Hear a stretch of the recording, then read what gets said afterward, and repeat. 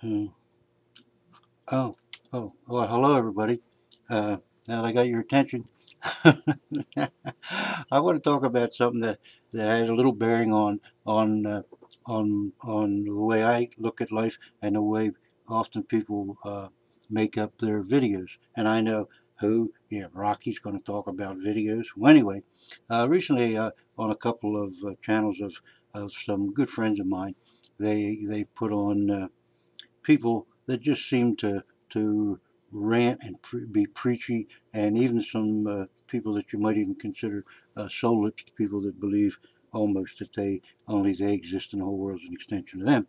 But what they fail to do, I think, and what a lot of us fail to do when we're making a video, is apply two philosophical rules. The one's called Occam's razor, and the other's the law of parsimony. And they both do basically the same thing. And what happens is people get off on tangents, or they just dribble, drabble, dibble, dabble, and become awfully redundant. Now, what Occam's razor and the law of parsimony say is that what we have to end up with and what we want to end up with are only the necessary but sufficient conditions to prove your point. Say I've got point A and I throw in everything from A to Z. Well, point C, F, Q, W, Y may be the exact same point. Well, I don't have to say them over again. I've said the point already. Now, take B, C, D, P, T. Uh, they may have nothing to do with proposition A, what I'm trying to prove. So what you want to do, and this will help your thinking a lot. This will make, to me, will be one of the clarifying points if you really think about this in the process in which you think for your whole life. What you want to do is you want all conditions that are necessary to your point. So that might be A, F, G, and O. That may be the only ones. Well, then those are the only ones you need. But then you have to say to yourself, are they not only necessary, see, are they the most efficient and necessary conditions for proving my point? And that's all you need, necessary and sufficient. So you take the law of Occam's razor. If you got A, B, C, and B, C, and D have nothing to it, you eliminate them. They aren't conditions that help your argument, and you will eliminate tremendous amount of redundancy, and that's what a lot of these have.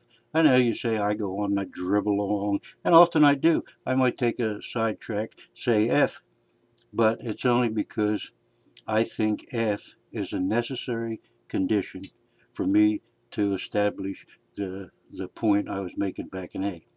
So I think, and I don't want anybody to get upset because I put this comment on a number of pages today and talked and wrote to a number of people about it.